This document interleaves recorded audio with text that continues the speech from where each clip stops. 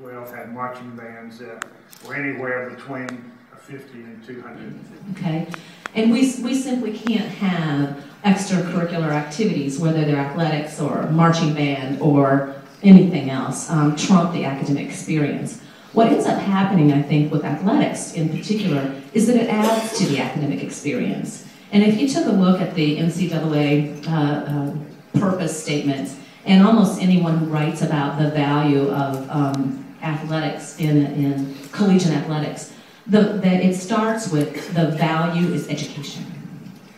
And if we allow an athletic program to value winning over education, then what you're afraid of could happen. But there's a great deal of evidence that our athletic program is not going to value winning over academics. We just don't do it.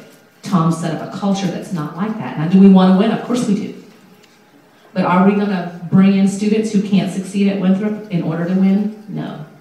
The Winthrop students first, athletes second, and they've got a proud record.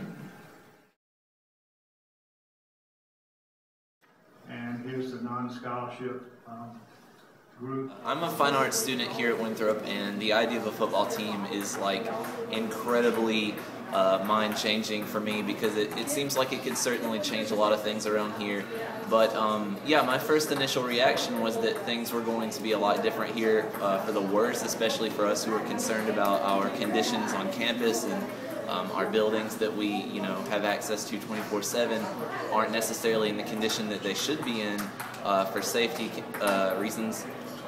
But after this, I feel like she's definitely aware of those things, and that she is understanding in that they need attention. So it's a feeling of relief, honestly, and I look forward to the next meeting. I hope that maybe she'll have a meeting that isn't necessarily directed towards football, so that we can state our other concerns. And it was important to me, not just because of the numbers they showed, but because they were so willing to show them. There were no secrets, really. I feel nothing was held away from us necessarily. Everything was presented very fairly.